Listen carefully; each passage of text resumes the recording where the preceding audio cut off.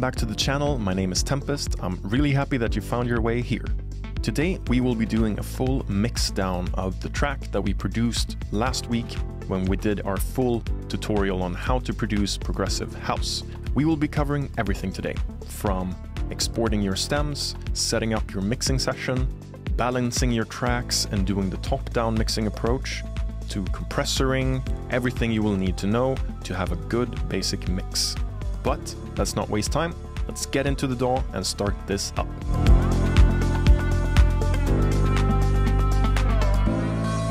So let's just start with looking a bit at the production that we did last week. So this is the track that we came up with. It's roughly about 40 separate stems, which is the ones we will now start with exporting. And I'm thinking after we import this into our separate mixing dedicated template, we're gonna play a bit of the track just to get a feeling of where are we as a starting point before we begin our mix. But let's begin with just exporting everything from this production view so we can bring it into our mixing view. If you want a more dedicated video on how to do this, you can check the link above here where I've done a full separate video on how to do this in the proper way. For now, I'm just going to run through this quickly so we can get in to start mixing.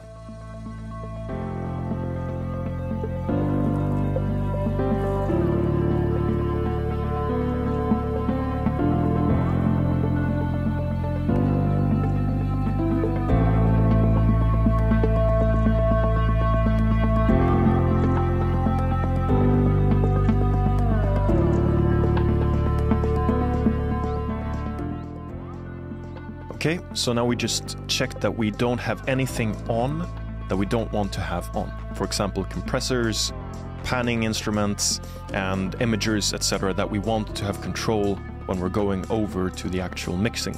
If we keep that on now before exporting, we're not going to be able to change it once we have pulled it into the new mixing session. So we'll just now go up to export audio video.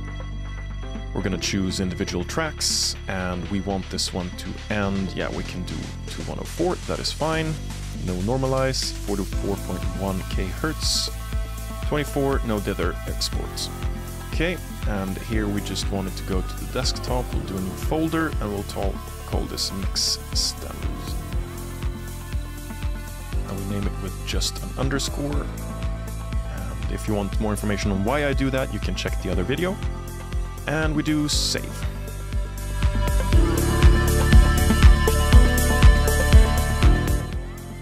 Great, there we have all of the stems exported. So what we can do now after this is that we can close down our production view. We don't need that one anymore. And we can also see that we have our new folder, mix stems, and here we have all of them ready. So what I like to do is I like to streamline my mixing as much as I can, because mixing is not about sitting for hours and hours and tiring your ears. Mixing is about being efficient, making quick decisions, and then coming back and revising and reiterating what you did. So what I have done is that I've created a mixing template, which you can download from my website, tempestmusic.com.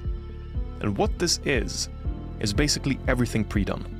So I do not have to redo every step of my mixing every time I am to start with a new song. I know what I have as a foundation and what I will use every time I start my mixes. So before we dive into importing all of the stems, let's take a quick look at this template so you know what we will be working with. So straight off the bat, we can see that already all of the grouping is completed. And inside of each group, we're also done with the starting point when it comes to the effects and the plugins that we will use. Of course, every song will be different. That is just how it is. But for a majority of the time, we will be using the same type of plugins when it comes to EQing, compressoring, glue compressoring, and doing delay effects and chorus, etc. So all of this is already pre-done, which means that we're saving a bunch of time in not having to strain our minds with thinking about what to do. So for example, looking at all of our send channels, we already have all of this set up when it comes to short reverbs, we have long reverb set up, We have delay effects, the vocal effect chain, which is a bit more comprehensive than the other ones.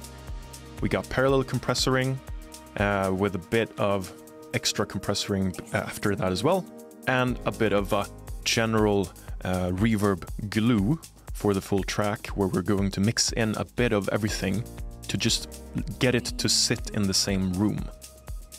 So we don't have to worry about any of this. And we also have pre-prepped the things that we will most likely use on the master track. It might not be that we're going to use all of this, but maybe we will.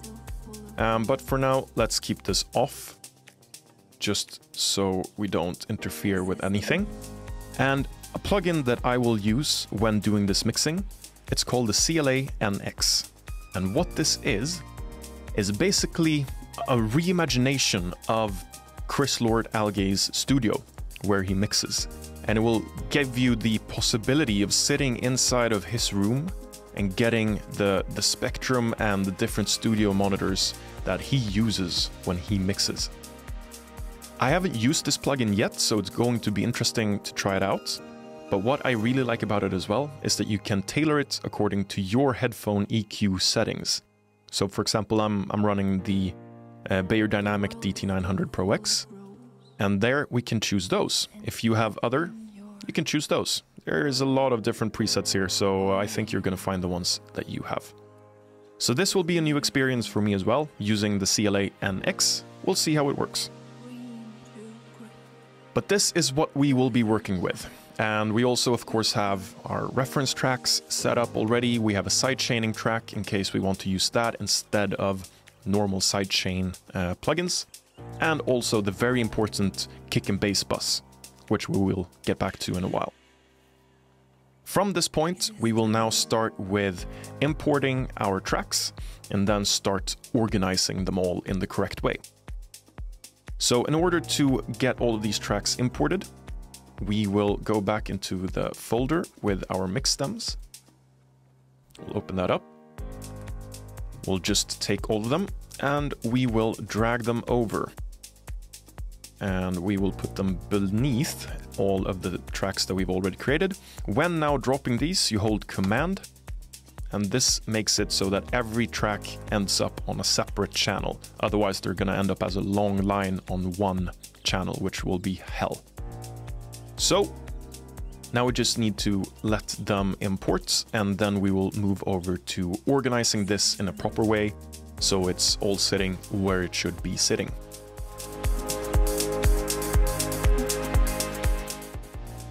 Before continuing with the actual mix, we need to do one thing, which is one of the most important things when it comes to mixing, and that is to set up our reference tracks. We don't steal other people's music, but it's always important to have a reference point when it comes to how does the songs of other producers sound and what type of artistic choices have they done in their mixes. So what we do is that we use the already set up reference track that we have inside of our mixing session, and we import a song that has the same type of genre and vibe and feeling that we want to achieve with our mix. And in this particular session, I have decided to take inspiration from a very good artist called Nils Hoffmann, who works a lot with Ben Böhmer in the German progressive house scene. So specifically one of his songs, which is called, it's a remix of the song called Other Side, is to me amazing. So my plan is that we're going to use this as a bit of a foundation when moving forward and trying to make a bit of decisions in the mix. So the first step here will be that we need to lower the volume of the song, because it's of course already mixed and it's mastered, so it's going to be so much better than anything we currently have in our track. So we begin by taking this one down around -12 dB. This is a fairly good starting point when it comes to loudness. And the second step that we do is that we start to look at the spectrum of this song, because this is where we can find good information on making some decisions for our own song. So just to show you quickly what this will look like with the spectrum, we'll play a quick bit of the song.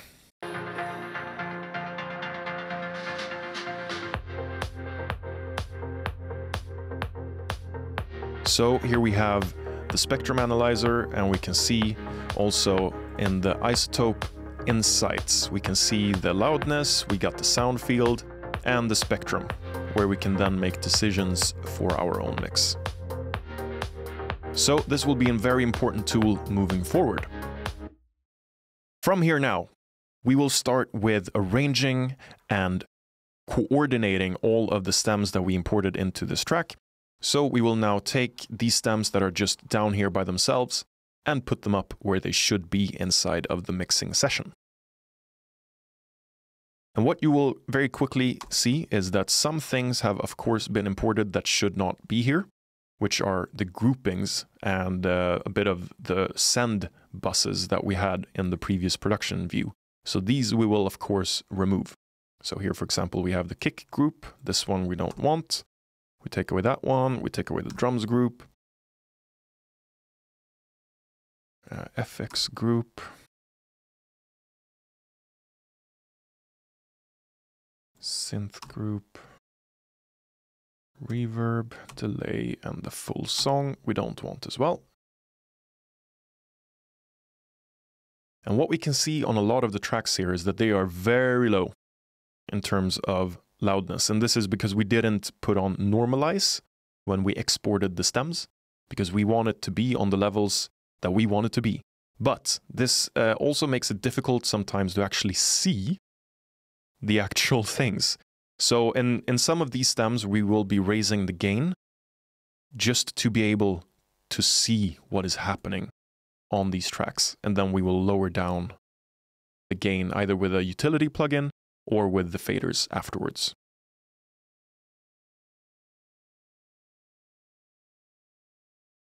Okay, so now the gain level seems fine. We can see what is happening on each track. So let's move forward with actually putting these where they should be.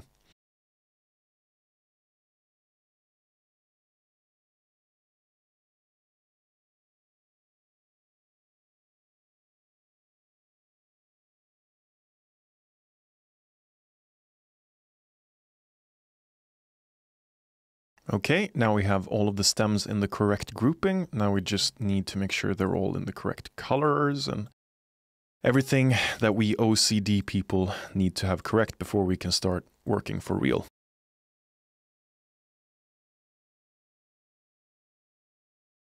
There we go. We are quite set now to begin. What we will start with as well is to create a couple of shortcuts. So for example, I want to be able to solo the reference track very quickly. So we will put a key command on this one, which I've already done. So as you can see, the R is linked to the reference. So by pressing R, we can quickly go between the solo only for the reference track. One more thing that we want to do is on the master, on our utility plugin, we want to quickly be able to solo between mono and stereo. This is a really important part of mixing, to be able to see that your song still sounds good in mono when you don't have all of the stereo frequency and the siding and panning. So this one we also want to map out with a key, which we have done with the M. So by switching with M, we can quickly go between mono and stereo. And this one we want to keep off, of course, the reference track, so that when we're playing the normal song, this one is not on. It's only on when we press R and we have the solo on for the reference. So we are now ready to actually begin with the work on this mix. And the final thing that we need to do is to just name these pointers so we quickly can skip between the song and find the different places within the song. So intro, verses, drops, build-ups, etc. So we're just going to quickly listen through the song and place these where they should be to make our lives easier later.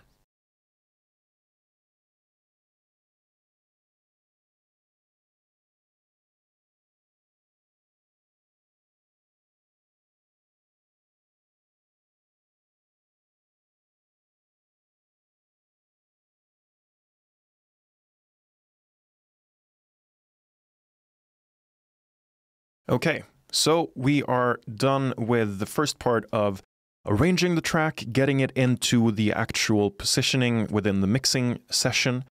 The first step now will be gain staging. And here we will apply the top-down mixing approach, where we will start with the most important elements of our track, which will be the kick, the bass, and the main synth in this case. If you had vocals in your song, it would also, of course, include the vocals. So let's jump into that part. So we are now moving into the start of this actual mixing, which will be with the top-down mixing approach, where we start with the kick, the bass, the main synth, and maybe the snare, to get the most important elements sitting correctly first. If those are done well, then everything else will just be able to fall in place. So we will start with only doing gain staging on these 4 elements, and then we're going to compare with the reference, and we're going to look at the spectrum analyzer to see where are we in relation to our reference track. So let's begin with the kick. And here we will start with anchoring the kick on, let's just loop this first so we have the same type of section going. We will anchor the kick on -12 in peak. So there will be perfect. And then let's bring in the other kick as well here. And a little mixing trick which is called the pre-kick sap, which is just a very, very, very quick and short little zap that is just before our main kick. And what this does is it gives this little thin fizzle to the kick, if you can hear.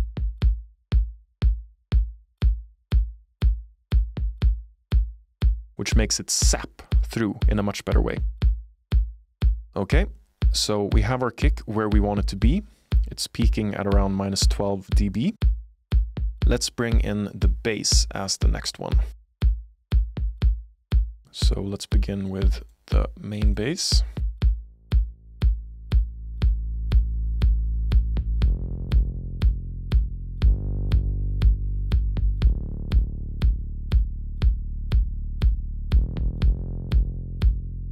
We'll take in the sub bass as well.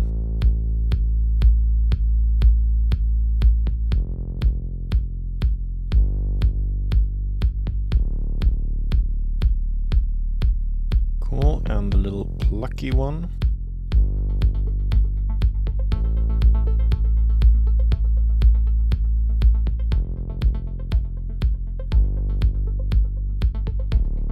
So that will be our starting point. Let's also take in the clap, which will be a very important element overall.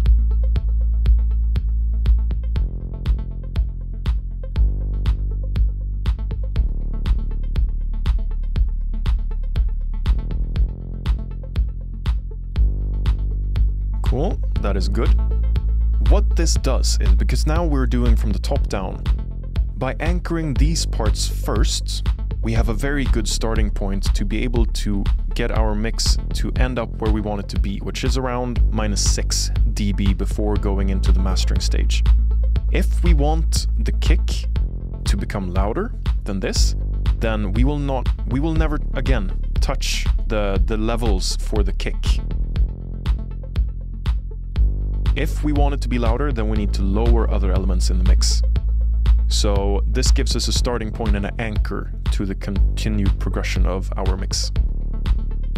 Let's continue with taking in the lead synth.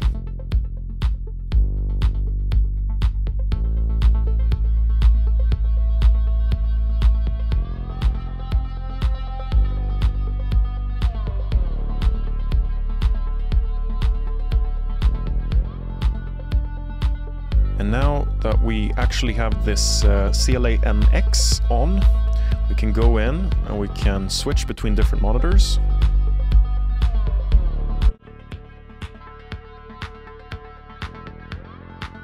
Which is quite cool. So we get different references directly inside of the mixing. And you can tilt it to get the sound in different places. So it's a cool plugin. Okay, let's just bring in the harmonies as well for this one.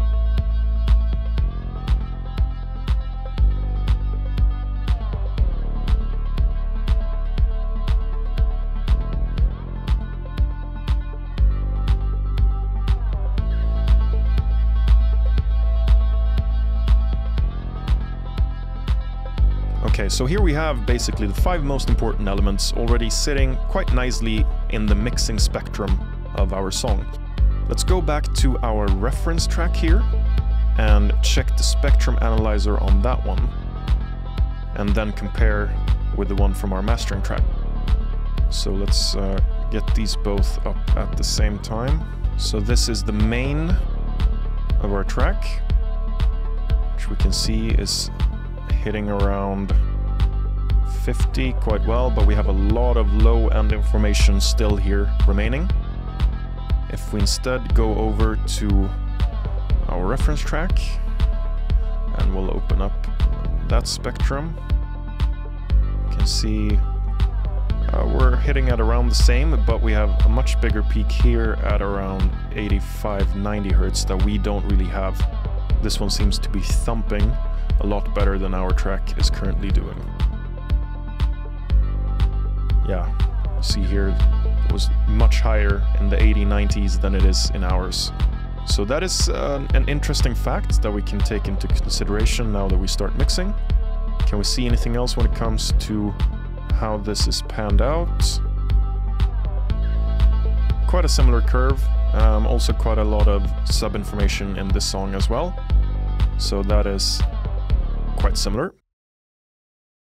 Okay, so what we've done now is that we have the 5 major elements done when it comes to gain staging and balancing the levels. We will now continue with pulling in element after element into the mix and making it sit correctly. Once we are done with that, we will move on to panning and trying to get a bit of stereo imaging on this track. But let's quickly go through all of the remaining tracks, pull them up to the levels they should be, and then move onwards from there.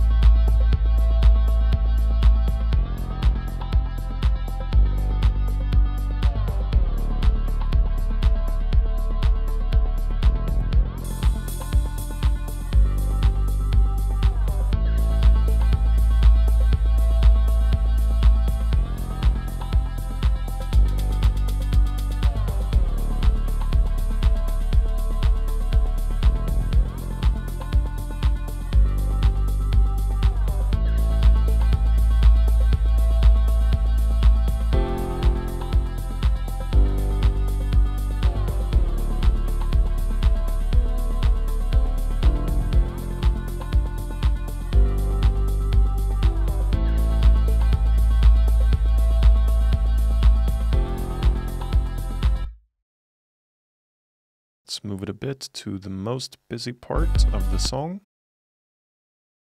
So we'll start it here instead. Let's see.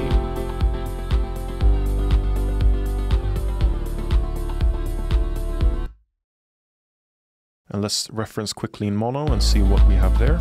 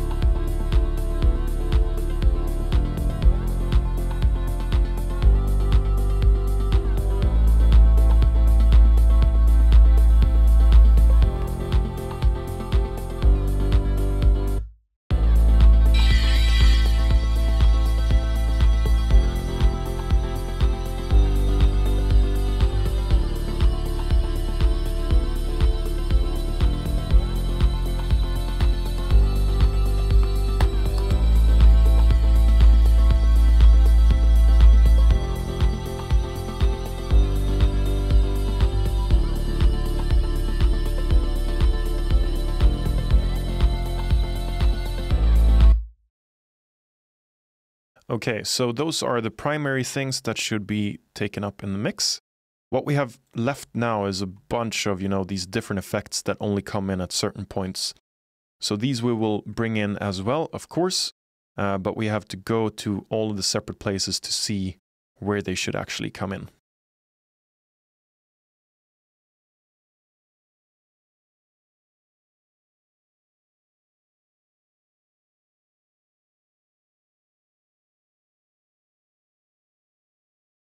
All right, so all of the elements are now introduced to the song. They all have their own place. What we will move on to now is panning. What elements should be centered and mono, and what elements can we put a bit to the sides to give stereo width and also to leave room for the things that are important in the middle.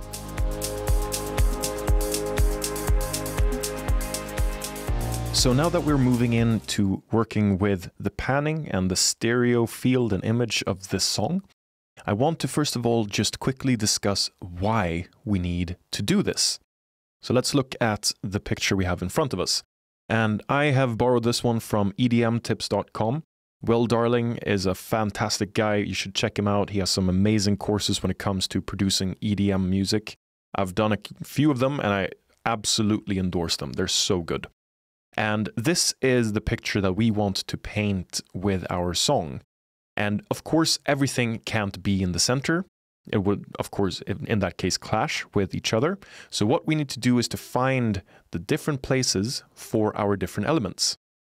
So for example, when it comes to the kick and the bass, this will, of course, stay right in the center, along with, for example, the vocal or and sometimes the main synth as well. And the snare will also be higher up in the frequency range, but also in the mid. But when it comes to hi-hats and ambience or pads, we don't want that in the center. We want it panned to the right or the left, and we want it to be up in its own part of this frequency spectrum, so we don't have things clashing with each other. So if you see that you, for example, have a lot of things happening around 1 kilohertz already, maybe you need to EQ away one of your elements so it doesn't clash with other things in your song. Because if not, things will get muddy and you won't have a clear and precise mix. So this is what we're going to do now. Let's jump back into our song that we're working on and start looking at what kind of things we can pan and put into the stereo image of this song. So now we have the master on mono, and let's look at part of the song here in the intro, for example.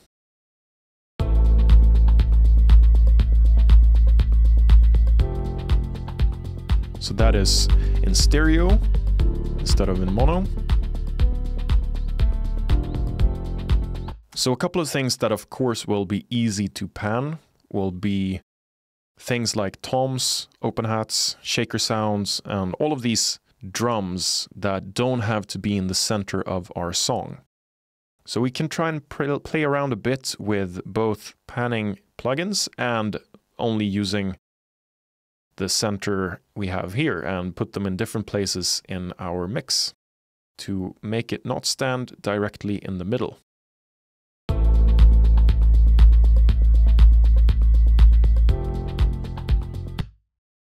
And here on the open hat, for example.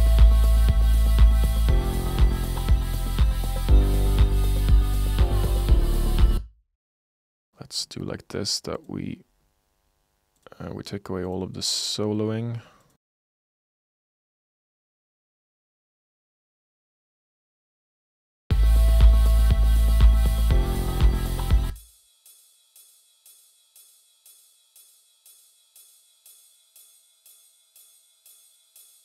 So we of course get very different images of the sound by panning it to the right or the left.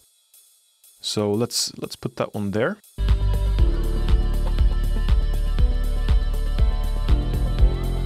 That is fine. And how about this groovy shaker sound?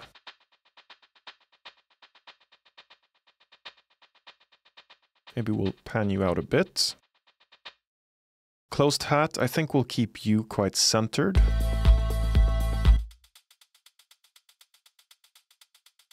put you a bit to the side.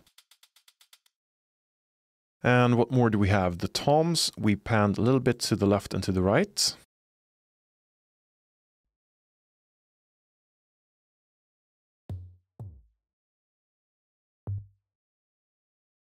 Very easy effect.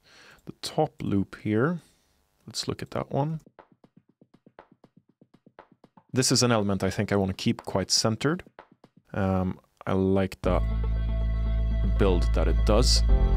The clap we will keep in the center, so we're not going to pan that anything. Let's look at our hat and perk loops. Very simple element. I think we're going to keep this one centered as well, but we're going to EQ quite a lot to have it only in the higher frequencies. And the percussion loop. This one as well. I feel like this is a bit of the heartbeat of the song, next to the kick, of course. So I'd like to keep this one centered as well, but we'll make sure that it doesn't clash with other drums.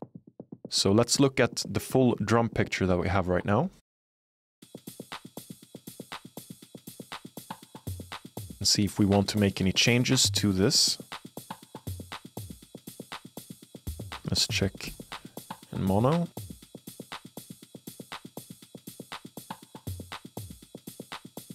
So it's a bit of difference. It's not that big, but it's still a bit of difference. But that's good. Let's run with that for now. The bass we're not going to touch, of course, when it comes to panning. That is to be mono and in the center. So no changes will be made there.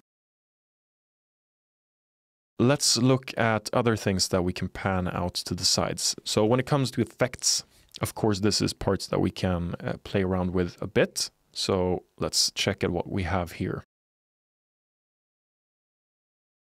For example, the white noise. What we can do with this one is we can add a bit of imagers to put this out in the stereo field.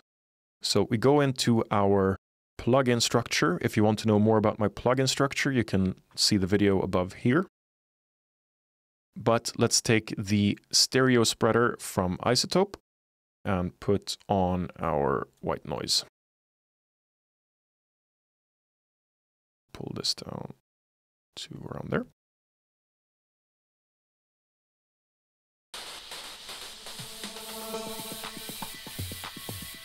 And we don't want any information in the subfrequencies to be panned out, as we saw on the stereo image field. That will only be muddy. So we only want to work with the stuff above, I don't know, maybe above 500 Hertz.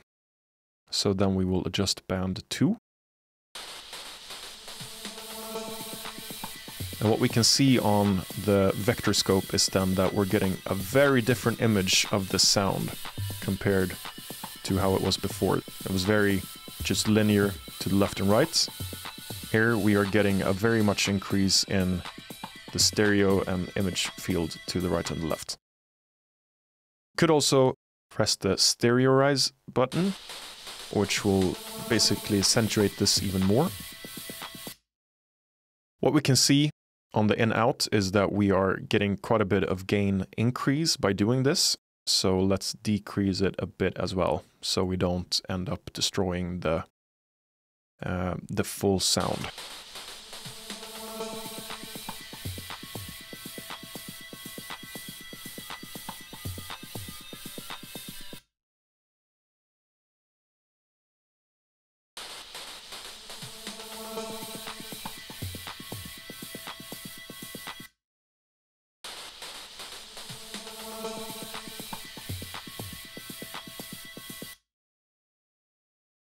All right, so that is one that we can move to the side. We can also maybe work a little bit with risers and downlifters and stuff like this and try to push it out of the center stage and instead place it out to the sides.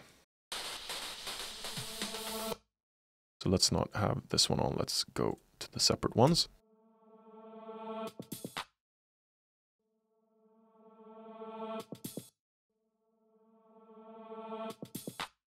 So let's put these way in the field. I'll add that as well, of course. That is no good, but if we do like that. Yeah, then that is not clashing in the middle. How about this crash? Maybe since those two will be at the same time, we try to put this one way over to the right instead.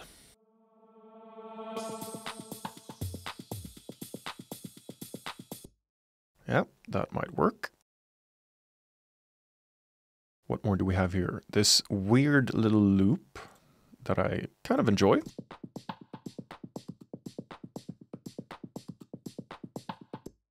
Let's take away the other drums for now, so we only hear that one.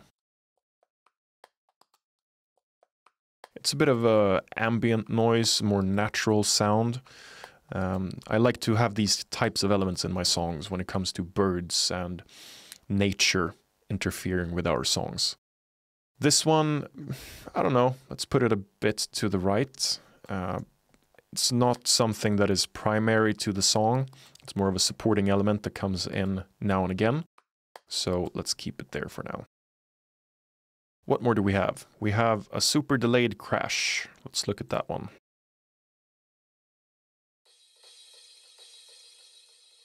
So this one already has a bit of built-in stereo imaging because of me leaving that on when we exported it from the production view. So we'll keep that as is. The long drum fill, this one we will not be touching because this will be a main part of the build-up before the drop. So that one should be in center. Let's look at the white noise. Here we did with our imaging, so we don't have to do anything there. The drum fill, that should be quite centered as well. We can put it a little bit to the left. So a very short little drum fill. And the white noise buildup. So on this one, I would like to actually put in a type of LFO effect so it pans automatically. So what we do is we take the stereo tool from Ableton and we put this one on there. So what this is basically an LFO tool that we can control so that it pans automatically. And we do this by pressing map and then going to this one. So now this will map for the white noise buildup if it's panning to left or right. And we can do this by adjusting the depth of how far it will go and also the rate. So it shouldn't be too quick. But let's listen to what it is before and now after.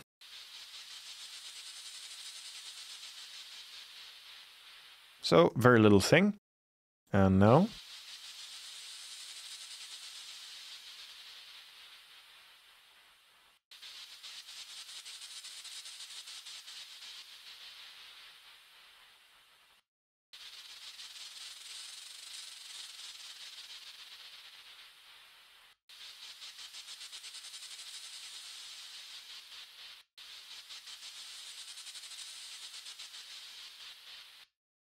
Around there, I think is fine. So we're going from quite a flat to... We're pushing it out to the sides a bit more and also creating a bit of tension and interest in things happening between the left and the right of the song. So that is good. So we have the drums done, we have the effects a bit panned on some of the elements, not on all of them. Let's look at what more we can pan. So here we have, for example, in the lead group, we have two elements, which is called the left panned fifth harmony and the right panned fifth harmony. If we listen to these, we of course take away the old thing, so we only have those. This one is already panned to the left, and this one is already panned to the right. Because, as with the other elements I just talked about, these had built-in panning from the production view. So we don't really have to touch these. These are already preset with left and right panning. So that is fine. The main synth we of course want to keep in the middle. We might do a bit of stereo image with just imaging, but we're not touching any left or right on this one. Let's look at the synth group. This one, for example, the high ambient synth. This only comes in the second drop.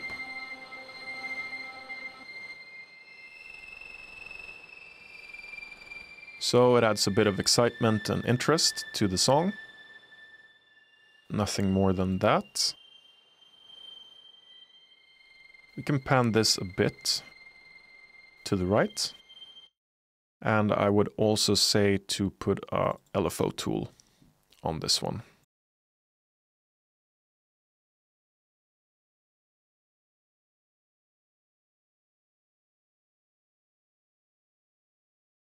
Then we're adding it to that chain. We want it outside of that. So let's put on the LFO tool and see what happens.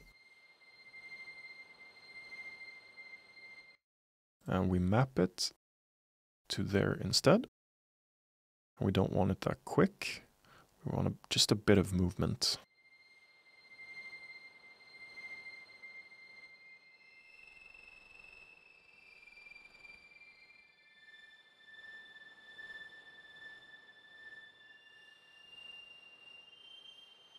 Yeah, I like that. It adds a good ambience to that track. The pianos, we're going to maybe pan these just a little bit. Not much, but a little bit. Let's look at the main grand piano.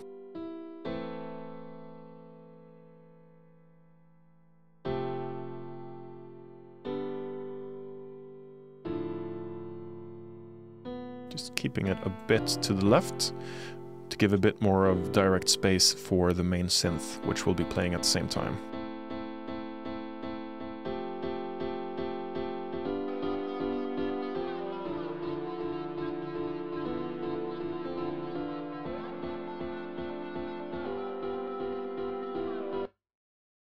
Cool.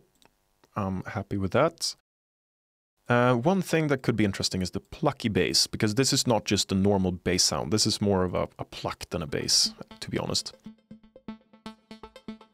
As you hear on this one, we have a bit of stereo movement already. I think we had the LFO tool on this one in the production, so it's already moving by itself. So let's not touch it for those reasons. Okay, I would say that is fairly fine when it comes to panning for this song. Let's listen to it now, both in mono and stereo, just to compare between the two. So nothing else is soloed. Good. Let's do like this, that we put it on just before the drop and listen to it. So now it is in stereo, and then we'll turn it on to mono.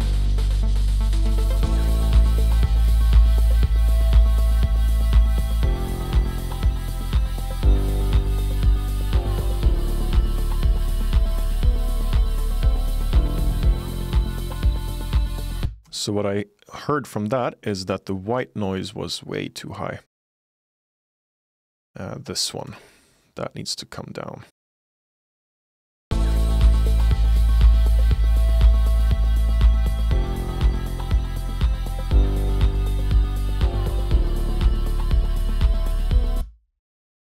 Okay, let's reference with our reference track just to see where we are right now.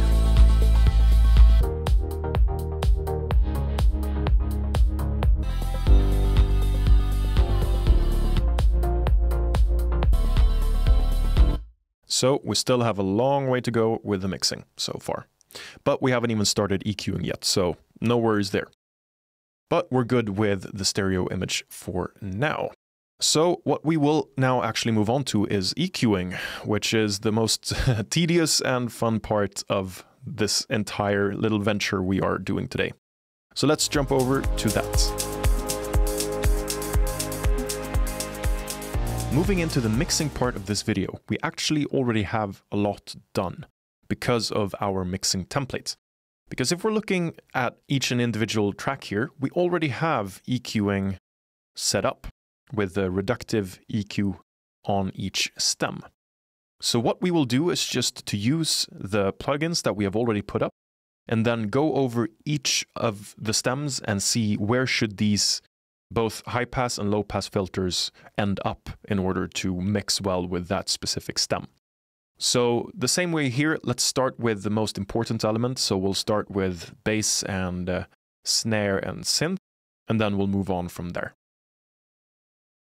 So if we start with our basses, for example, can begin by looking at the main bass.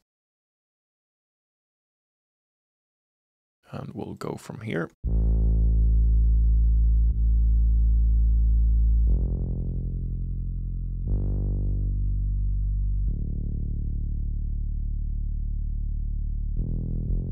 So you want to find the points where you can take away as much as you can without actually interfering with the sound that you're EQing.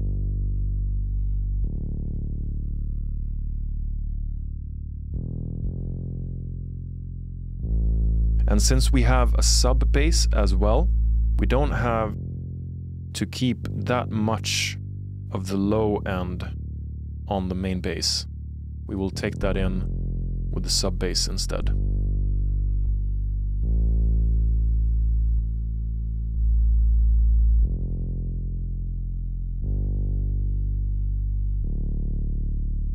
So let's keep that one around maybe 20 Hertz. And just down here. So we're not thinking anything about additive EQ at this time.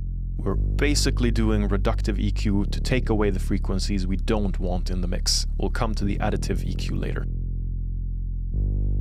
Let's continue with the plucky bass.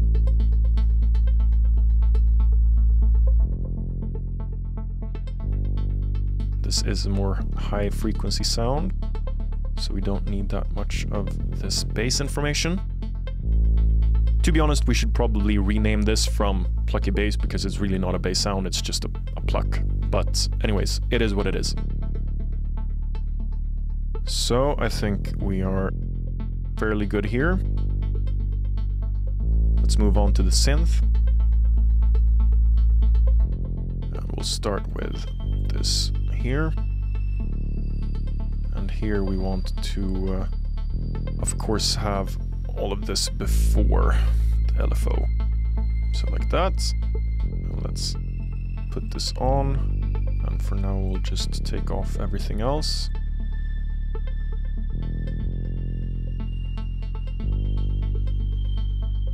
So only the reductive EQ for now.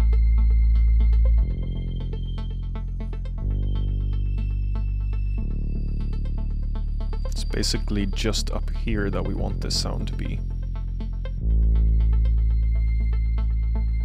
Everything below is just noise. So that is good for you. Let's plug in the grand piano.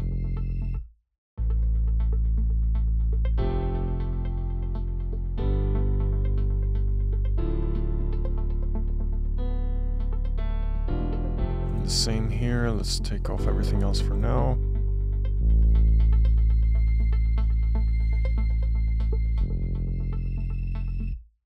Start from there instead.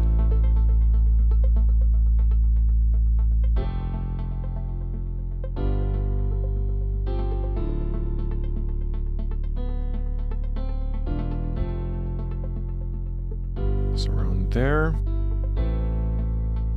We don't need to keep you too high up.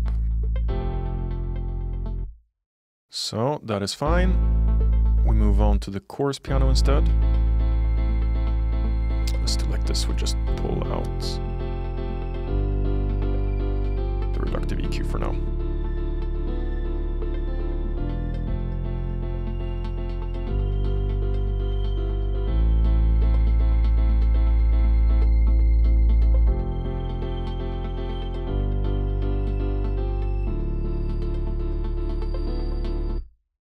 Okay, good. We have the pianos inside as well. Let's take the lead group. So let's start with the main synth.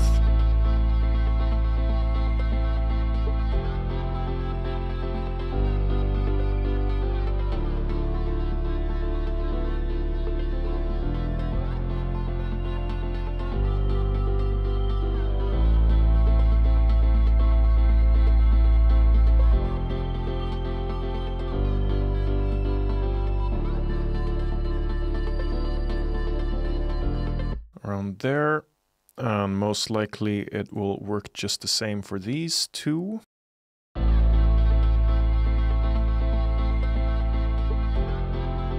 Let's do like this. We only do this instead.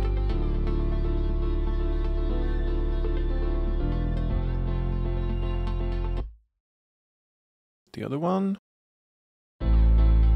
So as you see, I'm moving very quickly here because, as I said in the beginning, mixing is not about sitting for hours and hours and hours and trying to redo everything you do and think about the same thing 4 times. We need to be quick in our decisions, so we get it done. After that, we can come back in a day or two and re-listen the things that we've done to see if we want to change anything. But we begin by doing this quick, because otherwise we're gonna make mistakes.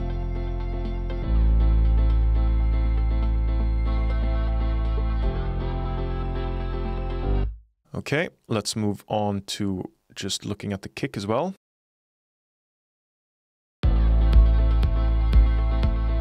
So this one needs to come down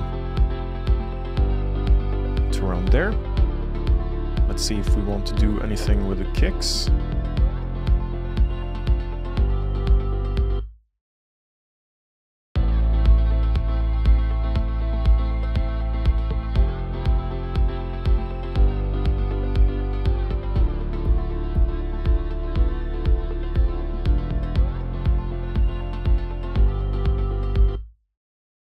We'll just do a very standard EQing on those. And we can do like this. We just copy this setting.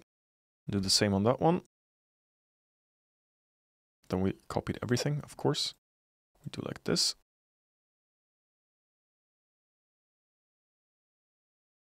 Okay, so then we have the kick with us as well. And maybe on the little sap here, we just take away a bit of the low stuff, because this is only a high frequency pitch. So if we only listen to that one, it's only that type of sound. Keep you low. Cool. So then we have the kick with us as well. Then it's only the drums left to go through. And let us now only focus on the drums. So we take away everything else right now.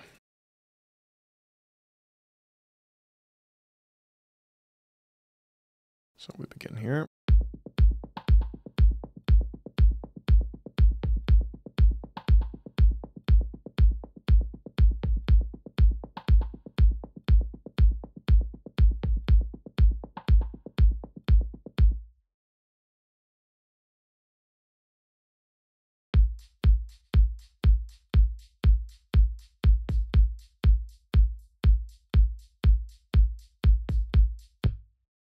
So same here, we're working quickly, we're just doing this roughly in a way that we see fit. But no long decisions here, we just do it.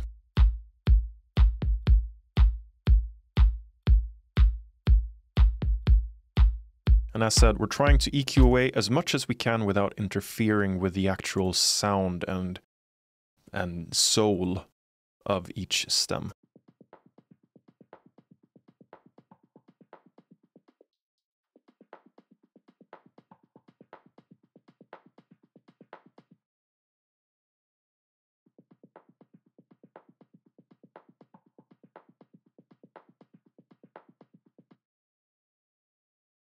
Okay, moving onwards to the toms.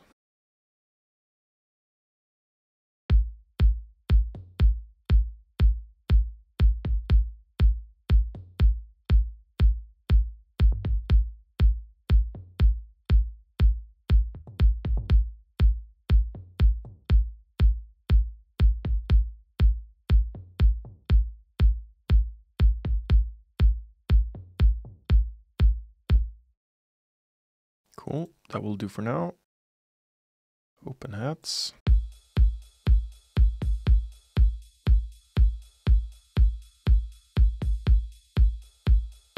This part here just sounds a bit muddy, so I think we're going to remove all of that. I'm just going up to around 2000 Hertz instead. Then we have our little groovy shaker sound, which is very low in the mix. Gives a nice feeling to the song.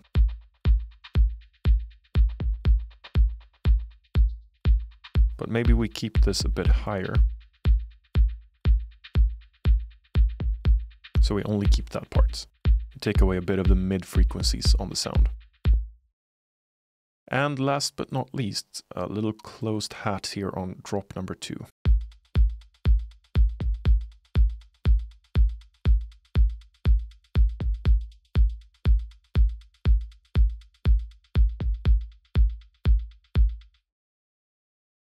Okay. Last thing, looking at our little effects group and seeing what we have in store here.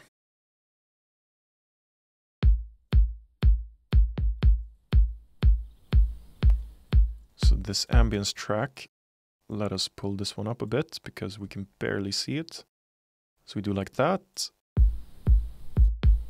And then we pull it down.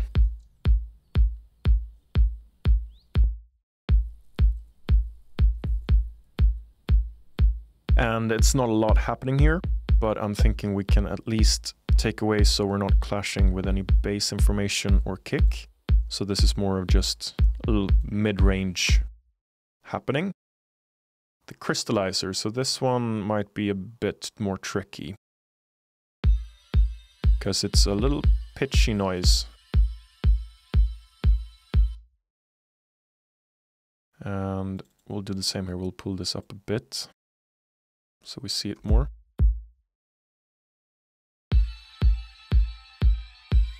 And how is this sounding in the mix right now? I want to hear before. Now we need to take away the kick.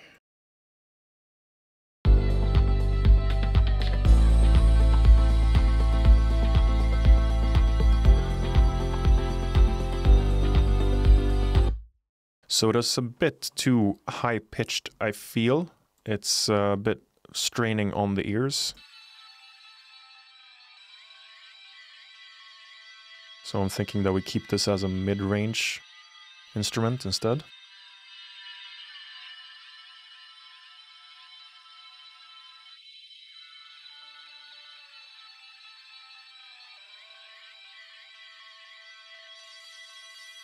Yeah, because that's the part we don't want in. So we'll keep it there. How is that for difference?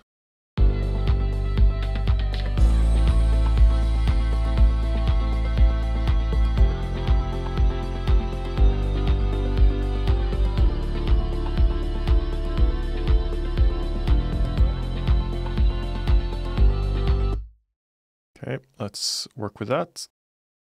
On all of these other elements, it's basically just doing the exact normal this type of filter because we're not going to have anything real happening on any of these. So just taking away the frequencies we don't need. So we'll keep this one a bit higher to not have everything in the mid-range around the 1000 Hertz. We'll push it up a bit to be around the 2-3000s.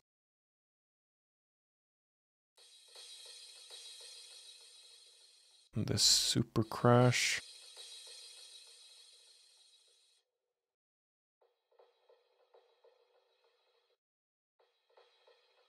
Because here we already have a second crash happening at the same time. So trying to keep them in different frequency fields to not clash too much with each other. Looking at our long drum fill as well.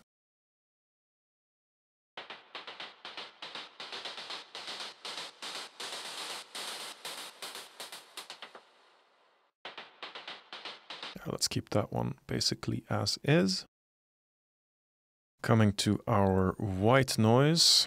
Here, nothing too much should happen. Just taking away a bit of the bass and lowering a bit on the high frequencies there. A little short drum fill.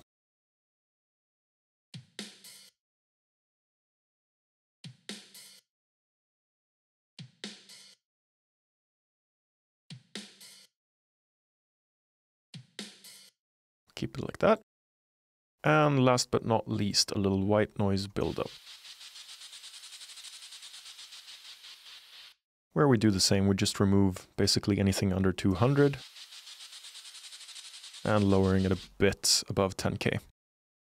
So that is a quick EQing of this track.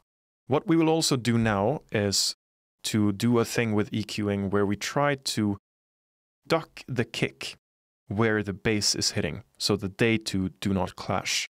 So what we will do now is go to bass group, and we will put on a spectrum analyzer, and we will see where will the bass have its peaks.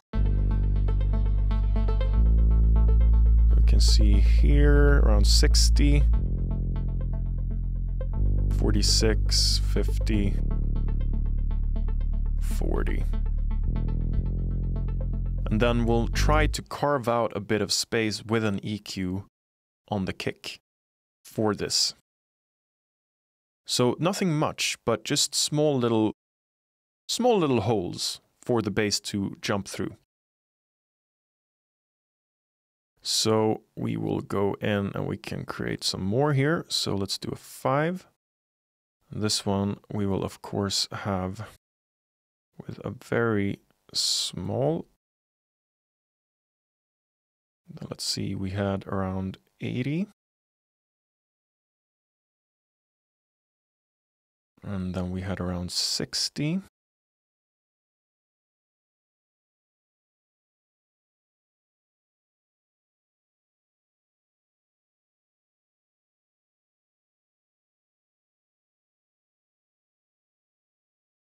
And what more did we have?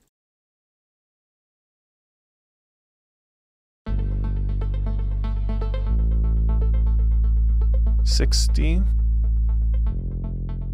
Got 45. 40. So we'll do a little carving around 40 as well.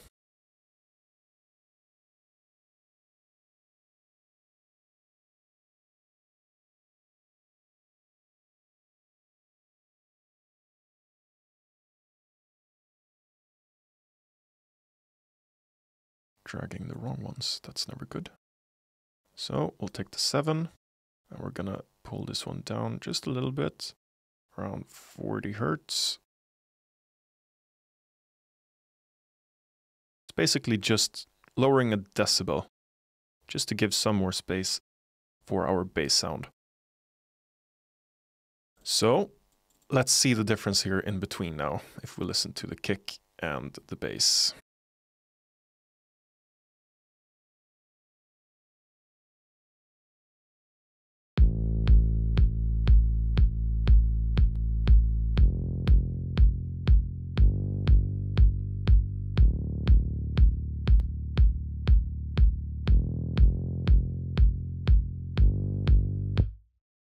Small difference, but it gives a bit more of breathing room for the bass to come through. We're of course going to get into everything with parallel compression and sidechaining and stuff like that, but for now, let's be satisfied with the EQing as it is right now, and we move onwards. Before we do that, however, let's run through a bit of the song and check towards the reference mix, and also check it in mono and stereo to see that nothing weird hasn't happened. So we'll unmute everything, and we can go to, let's do here at the new chord progression where a lot of things is happening. And we'll play the song and then compare with the reference track.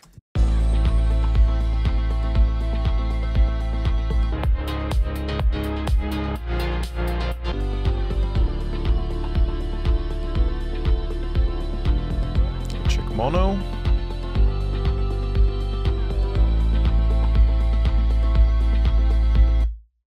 We can also go into the CLA NX and listen to the different studio monitors that we have at hand.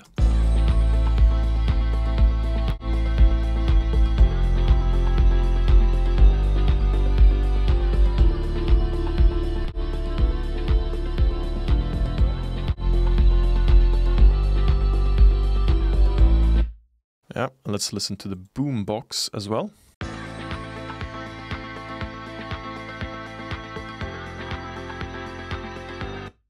If we check the reference track in the boombox,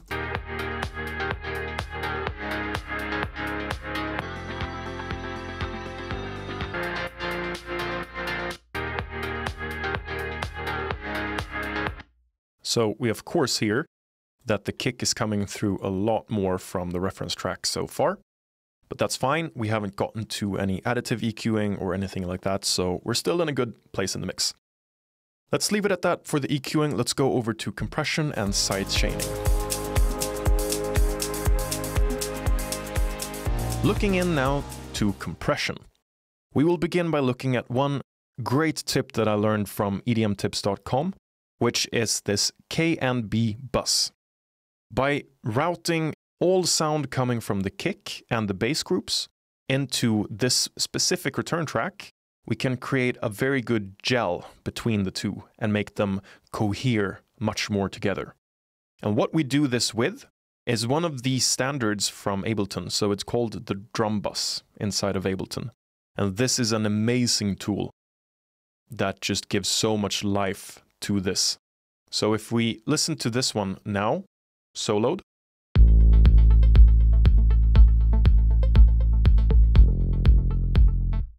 they all feel very separated from each other.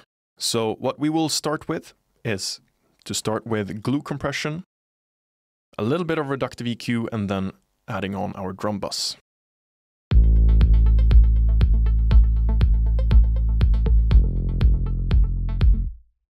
Let's add on the glue compressor, looking at maybe a 3 decibel gain reduction. So around there. And then making it up again.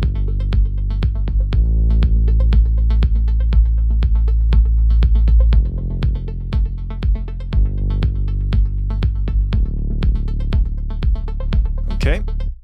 And then we add on the goodness, which is the drum bus.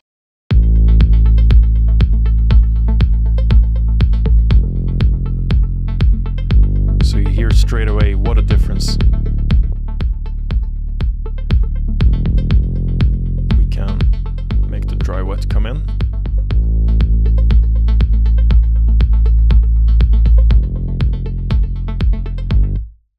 But now that we're starting to shape like this, I'm actually going to go ahead and move the plucky bass, because it's not a plucky bass, and move that into the synth group instead. Because I don't want to mix in that higher pluck into this K&B bus. That makes it much better.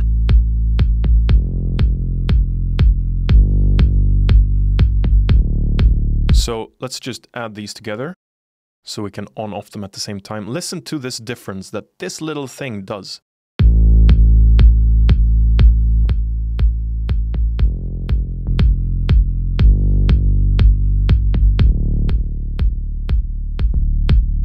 It is such a difference. It's quite insane.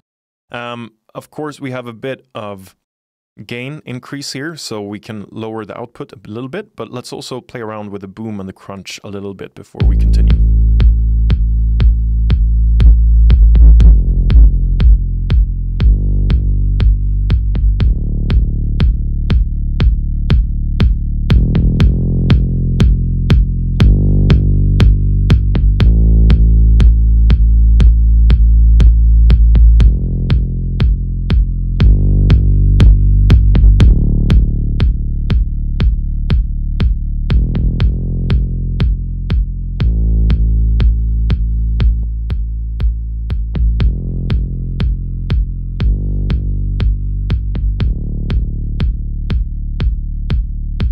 So just looking at where we are peaking at the moment with only these two. Let's change the order of these. So we put the glue compressor after the drum bus instead.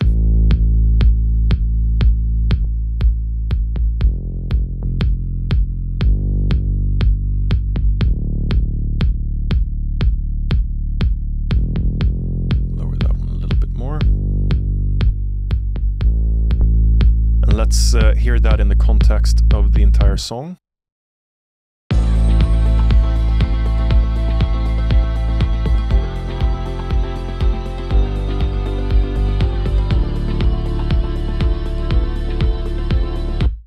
Huge, huge difference. Okay, let's leave that for now as it is. Let's move ahead to compressing the bass separately for a while, and also looking into sidechaining towards the kick. So first thing, if we look at the bass group here, I don't think we're going to have the need of any of these EQs, so we can take those away for now. Let's leave the utility in case we want to do any automations. But let's only look at the bass for now. And just glue these two a little bit together.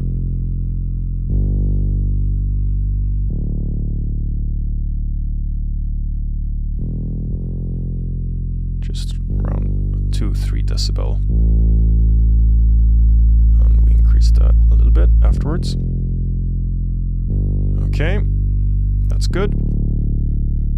And if we then look at the basses themselves, on both of these we have OTT, and let's see what happens if we put them on. So let's do each one individually.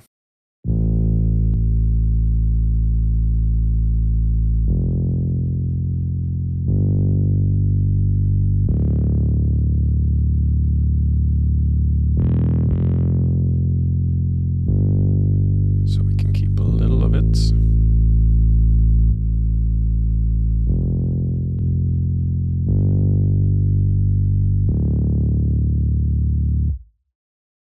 That's good.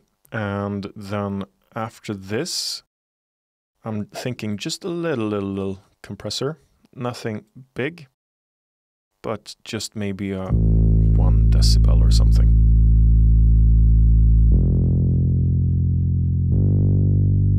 Just taking a bit off the edges after the OTT. And moving into kickstarts, which is a very nice Nicky Romero plugin.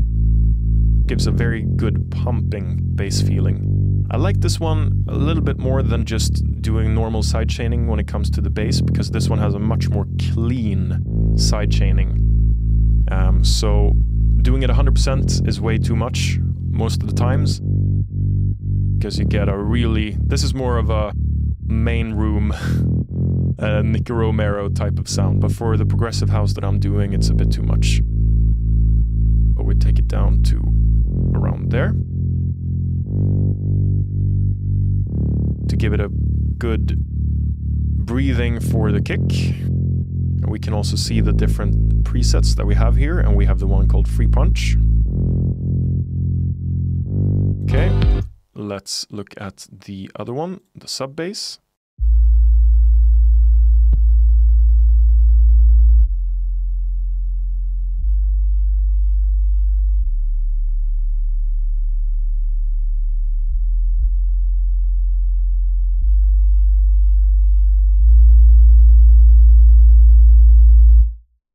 And the same with kickstart at like 70% and Free Punch. Let's hear them both together.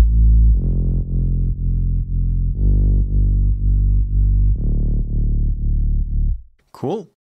And on the sub bass, I also want to try one thing called the BX sub filter from Plugin Alliance. It's a Brainworks plugin, and I haven't tested this one out yet. So let's see what this one does. Let's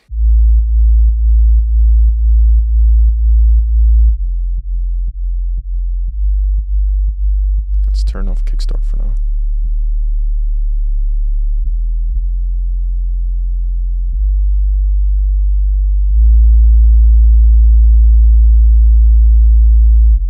This one could really put on some low end.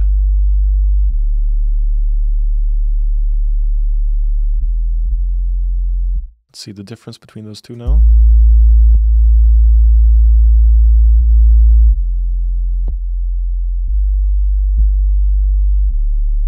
That is quite a substantial difference in terms of sub information.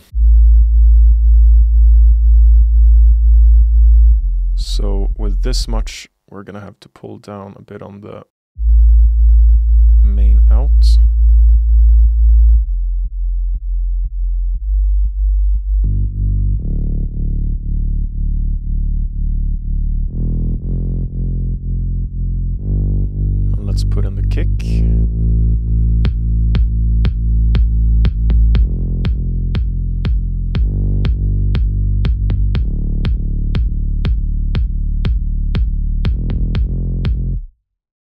sounds good for now.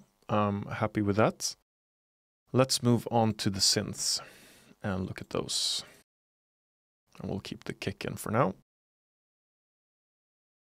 And here it will be a bit more of just doing a normal type of sidechaining with a little bit of duck for the kick, so nothing really interferes with the kick that we have coming. And of course, normal compression for some of them.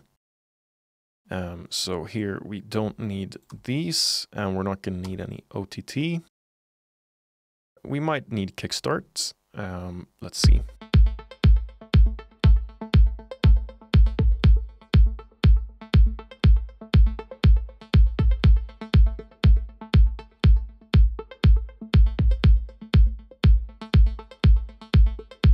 Yeah, let's go with kickstart for that one. And a normal compressor with, let's do around 50 release time. We don't need that quick attack.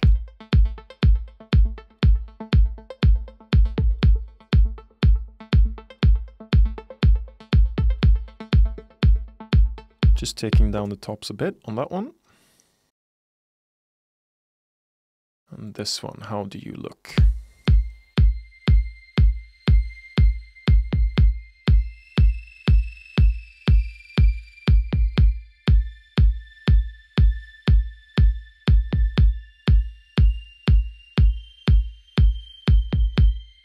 Let's keep a quite high release time on that.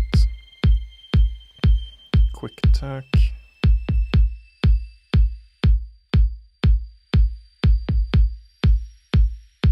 We need some more reductive EQing here, because those are quite sharp tones.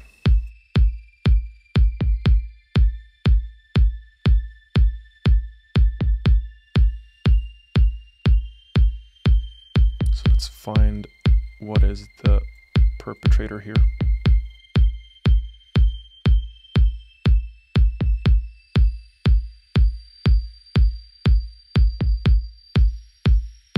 Okay, so here we have something. So we'll do a dip there. Okay.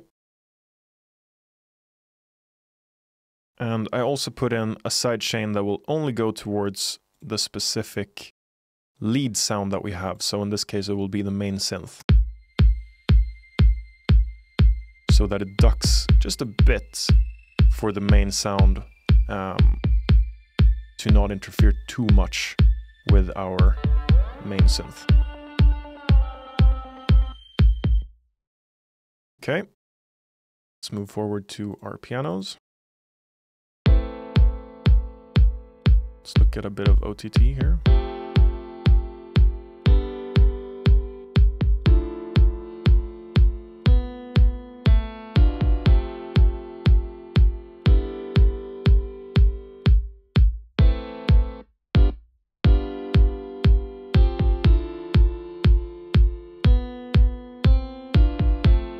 We'll move forward with a compressor.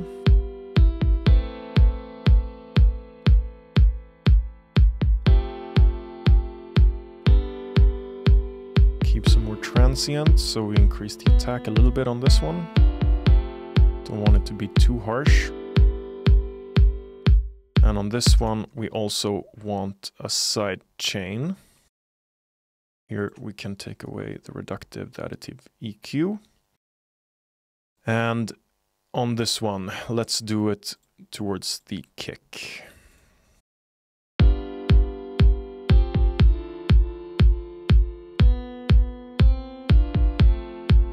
With a quick attack and quite a quick release. We only want it to duck for the first part of the kick.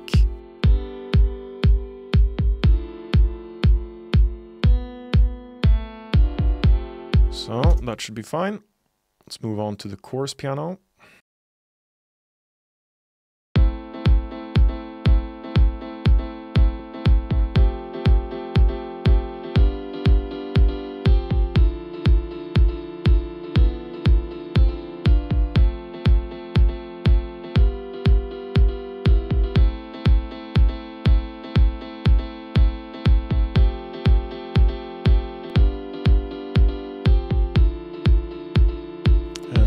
add some sidechaining towards the kick.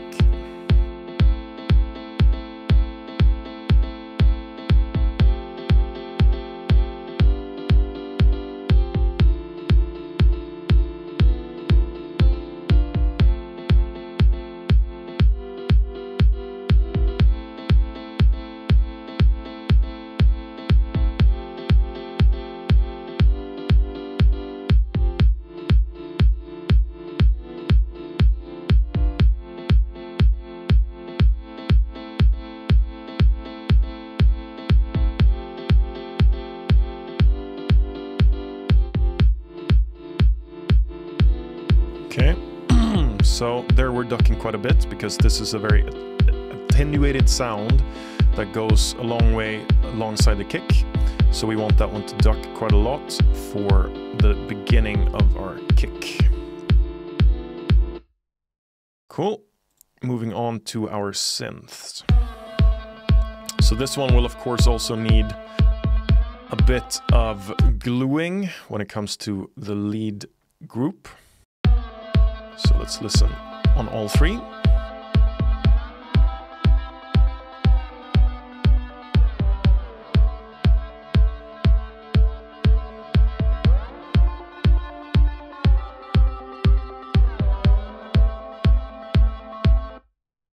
Good, and then we move on to the synth itself. Let's look at some OTT for this one.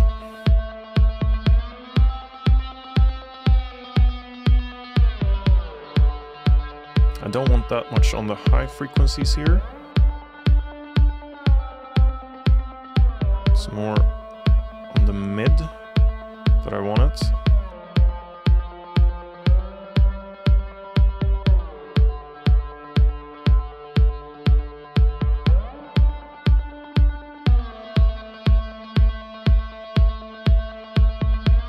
And then some compressor as well.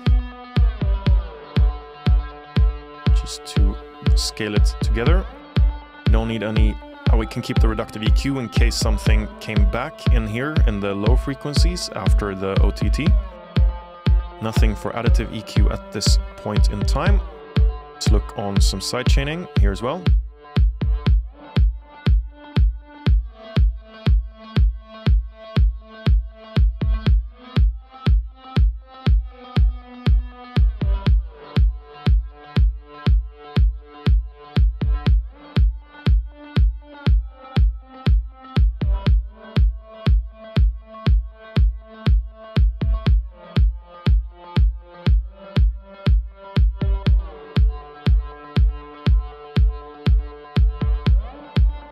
Oh, and let's just copy this and move to the other two so we don't have to redo everything once more. So we can actually just remove the effects rack from these. And then we copy it over.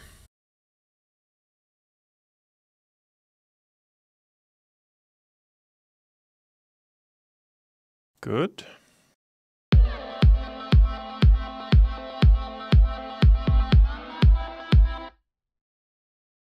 I like what I hear. And some more that will of course need some sidechaining. It's going to be the crystallizer, because it's also a very ongoing sound during the entire drops. So let's put some sidechain on and compressoring.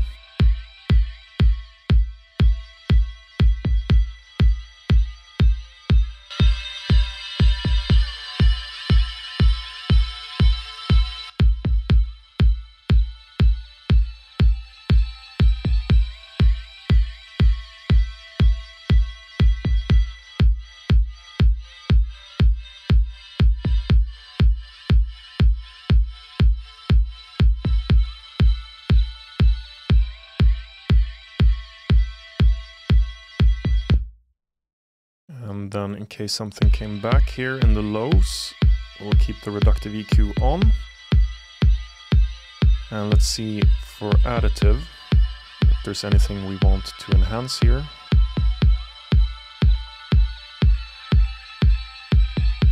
Maybe just a little bit here around 2000. Like that. And on the ambience as well, since this is also just going along the entire song, we'll put on the sidechaining towards the kick. So when the kick is coming, we're not interfering with that one. And yeah, I don't think any compressoring will be needed here, so let's skip that one. And here we will not need any of those. That is good. And let's look at the white noise.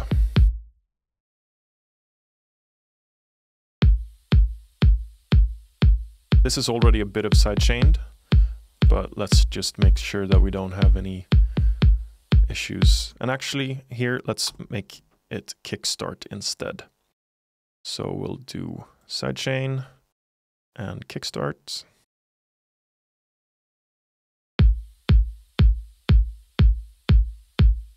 Like that, quick and simple. Let's skip the compressor on that one for now. Let's do that one instead on the full group and look at a little bit more of a normal compressor. We'll take the Ableton one and just look at the full FX group.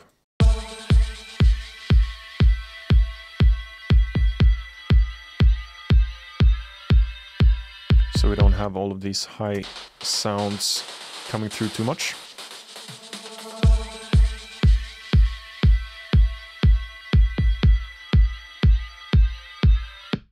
And then the glue compressor as well.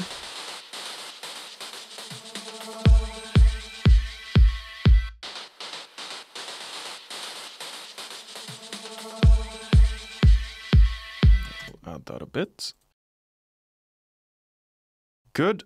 All we have left now are the drums. So on the drums here, I would like to also look at adding the drum bus.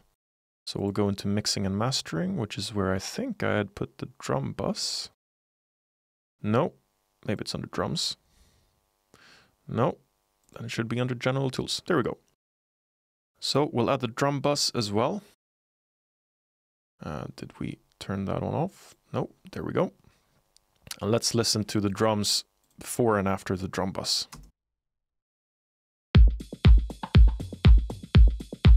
We'll take away the kick for now.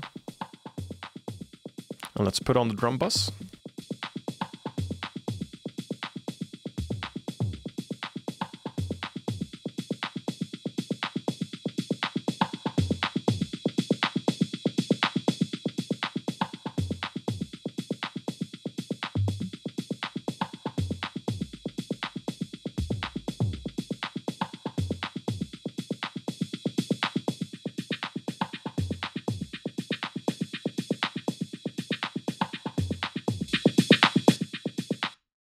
Okay.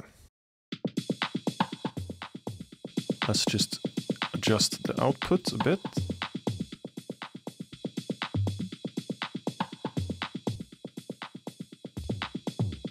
Totally different sound. Glues it together much better as well.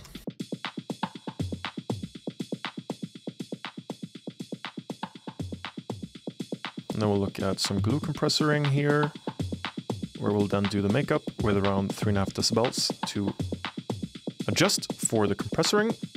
We don't need this one in that case. And for reductive EQ, let us just look at the bass frequencies here and take away anything that might have happened below 100 and above 100. That should be it for now for the drum bus as well. We might go into the separate tracks and do a little bit of compressoring and stuff like that, of course. But for now, let's keep it simple. We'll start there. We have a good bass point. Let's listen to the full song now once more and see what has happened.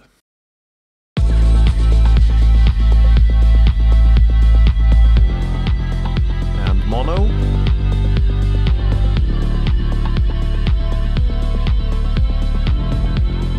And comparing to our reference.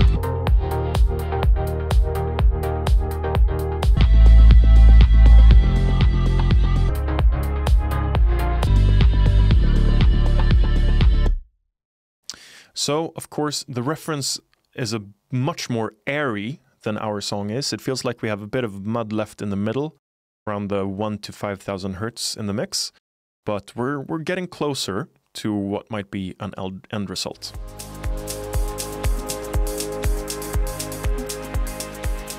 The time has come to start adding effects to our track, and we will try to do this primarily and almost exclusively with our return tracks that we have set up here with the short reverbs, the long reverbs, the delays, the parallel compression, and the general glue reverb. Of course, there will be some additional effects that will be specific to some of the stems and tracks, but we will try to keep to these ones to keep a cohesive mat of reverb and delay for the entire track, to not have things stand out on their own. So let's go through all of these ones and see where can we add some reverb and where can we add delay. So starting to look at our return channels, I'm thinking we start with what I call the general glue. Let's look at what this is. So on this channel, there we go. On this channel, we have the Flex Verb from SSL. And this is an amazing reverb plugin that I just love. If you want to know more about it, you can check above here right now. I've done a more in-depth review on this plugin, so you can get some more information. But what we have on here right now is just the preset Studio A Mix Gel. So this is nothing big, it's nothing grand. This is just to give a sense of everything being recorded in the same space, in the same studio. So what we will do is just to basically pull up the send knobs on everything to this channel to full, and then we're going to blend it in with the fader. So let's begin by doing that.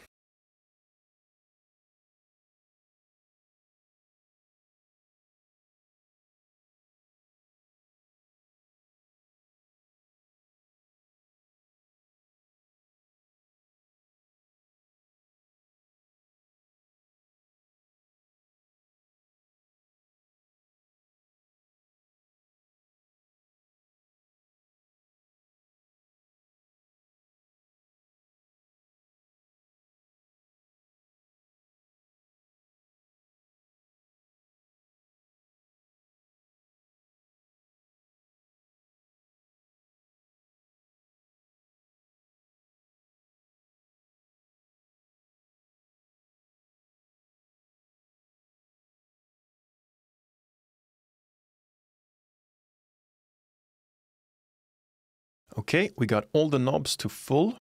Let's start playing, and we increase the volume on the return track successfully. So if we go up a lot, we can hear the effects of what it is doing. Basically just a room reverb. So we just want a little bit of this inside the mix to make it have a bit more ambience and atmosphere. So if we play the mix with and without it, and then we'll take it away.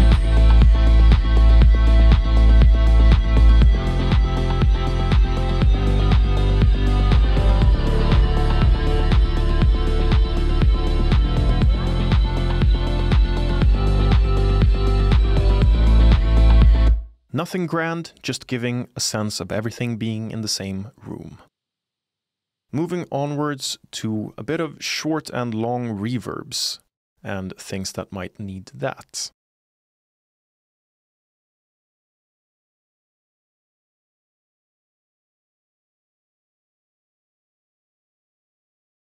So for example, looking at our synth and the pianos, maybe we can add a bit of reverb on these and a bit of delay.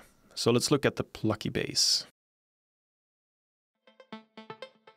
And let's add a bit of short reverb to this.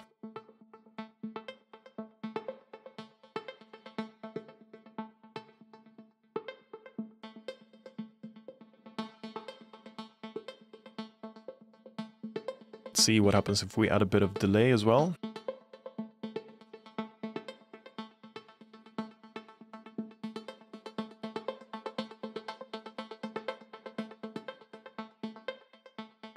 Yeah, let's have a little bit of that on.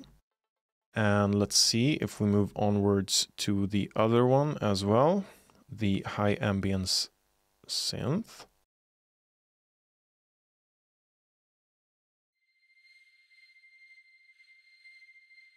So let's see if we do a bit. This is already quite reverby, so I don't think we actually need that much reverb on this. And delay.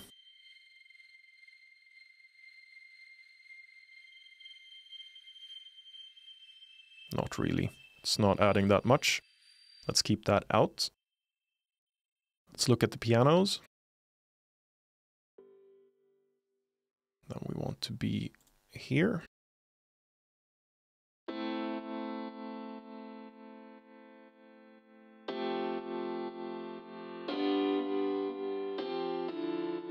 Add a bit of that, and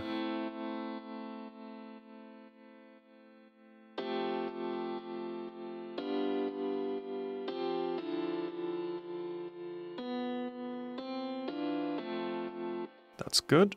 And let's look on this one as well, which is the chorus piano.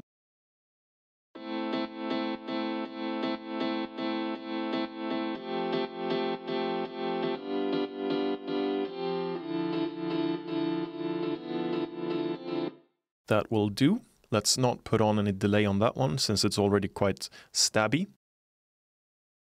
Moving on, let's check a bit of the drums, if we can do a bit of reverb or delay on some of these.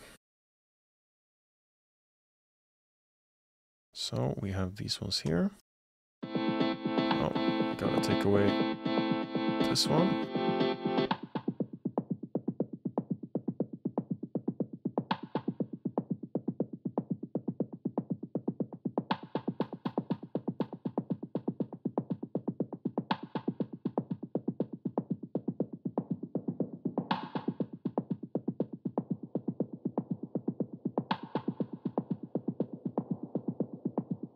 So we're adding a bit of long reverb on this one instead, which is just another preset on the flex verb. So the vocal hall instead. So a bit of a longer and bigger sound than the F that we had on the other one. So just a very big hall reverb. That in the mix.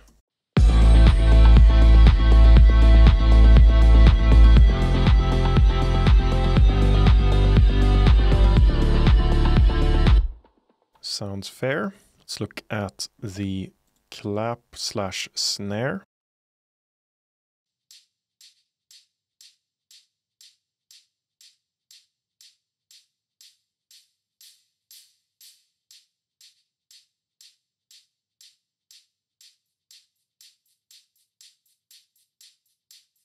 Just a little bit of both. And the main clap.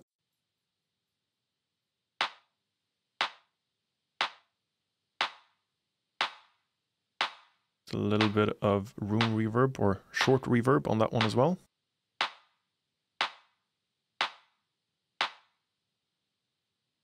Let's look at our other things here. We have a top loop. Very low. We can put a bit on delay on this one. Make it bounce a bit. And let's do a little bit of reverb as well. Same here with the toms. Just some room reverb.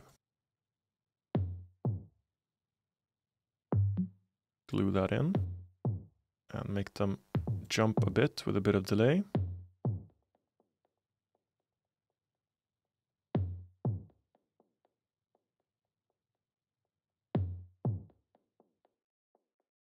It's fair.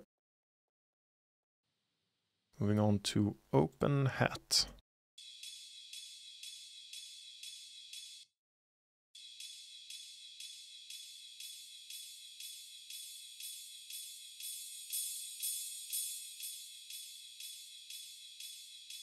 So just checking if we should have a shorter or a longer reverb on this one.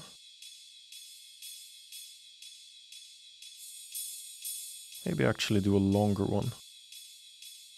Have it ring out a bit more And we're not going to do any delays on that one. And we checked those last two. Our groovy shaker. This one can do with a bit more delay. Increasing the groove. And just a little bit of short reverb. And then we check the last one, the closed hat.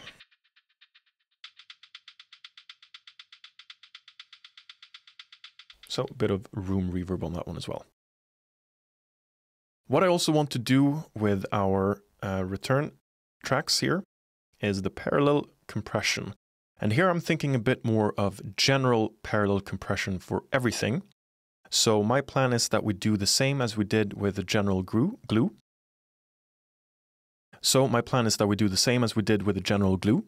That we basically feed everything into this parallel compression and mush it up together to give a bit of a mat of the same type of sound.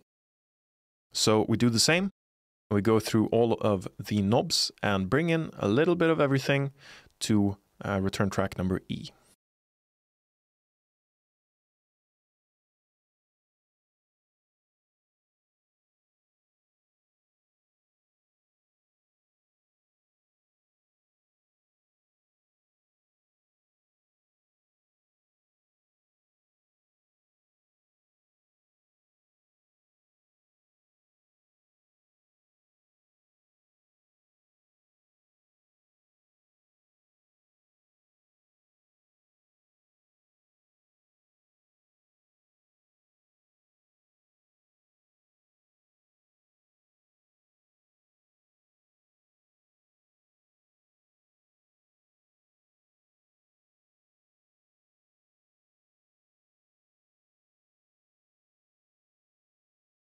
Good.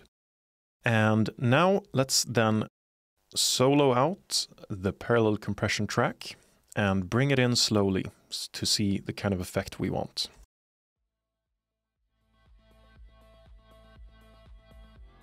So here I'm also thinking that we can do a bit of distortion to add saturation to the full track. So let's add the decapitator from Sound Toys to just give a bit of grunge.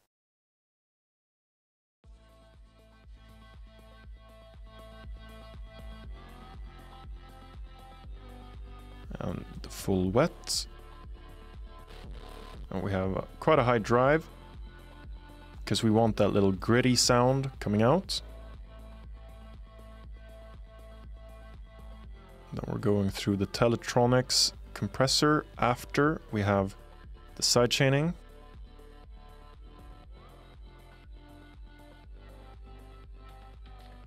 So let's listen to this in the mix.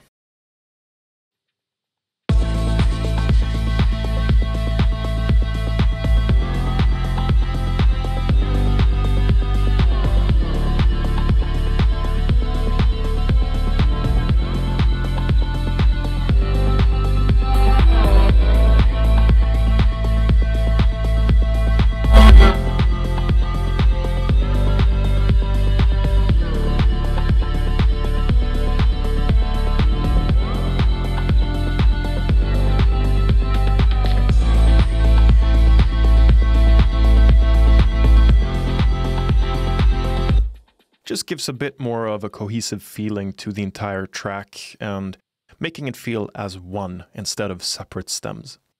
All right, people. I think we will call it a day there. My ears are getting tired. I don't think I'm making any good decisions when it comes to mixing wise anyways anymore. We've gone through a lot today. We've gone through how to set up a proper mixing template. We've gone through gain staging, how to do the top-down mixing technique, anchoring the kick. We've gone through EQing. We've gone through compressors, reverbs and delays, effect channels, a bunch of stuff. From here on, the next step would be to look into automations and final polishing and tweaking and any other effects that we would do on individual channels. But that might come in a separate episode, not this one. As a final thing, before we take it off today, I want to give you a rundown of the song, where we are right now, together with some nice visuals so you get a feeling of the vibe of the song. Thank you so much for joining. If you've made it this far, I really appreciate it, and I hope that you've learned something on the way as well. My name is Tempest, and I am your humble servant when it comes to helping you with your music production. Leave a like or a comment if you like what I do, and if you really like what I do, you can always become a Patreon at patreon.com/Tempest. Thank you. See you again.